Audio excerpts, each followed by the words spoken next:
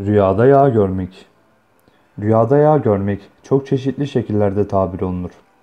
Rüyada yağ görmek bazen iyi ve güzel söz sahibine işaret ile, bazen helal mal ve rızık ile, bazen miras yoluyla ele gelecek mal ile, bazen de keder ve sıkıntı ile tabir olunur.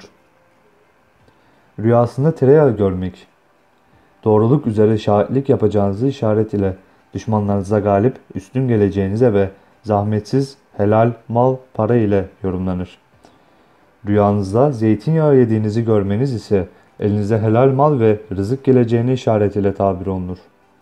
Rüyada zeytinyağı sürünmek, keder ve sıkıntıya düşeceğinize işaret ile tabir olunur. Rüyada bıyığını ve göğsünü yağladığını görmek, yalancı şahitliğe ve yalan yere yemin edeceğinize işaret eder. Rüyada hayvan, yani et yağı yemek, uzun ömre ve devamlı rızıklanmaya, yani zenginliğe işarettir ile tabir olunur. Rüyada zeytinyağı görmek helal mal sahibi olmaya, sağlıklı ve şifa bulmaya işaret ile tabir olunur. Rüyada görülen susam yağı faydalanmak ve menfaat elde etmeye işaret ile tabir olunur. Rüyada badem yağı görmek, rahat bir hayat, mal sahibi olmak ve şifaya ermeye, iyi ve sağlıklı olmaya işarettir.